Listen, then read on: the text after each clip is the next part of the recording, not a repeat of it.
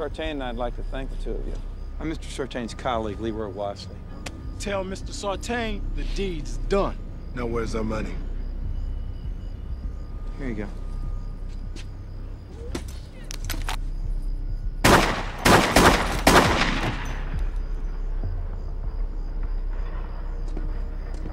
Tell me something, man. You think Gavilan can figure this thing out? Benny Macco's not gonna let him. You take him down first.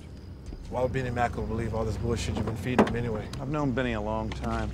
He graduated in the class right behind mine at the academy. We were rookies together in the same division. He's a politically ambitious suit. Listens to what I tell him. Patience is not one of my virtues.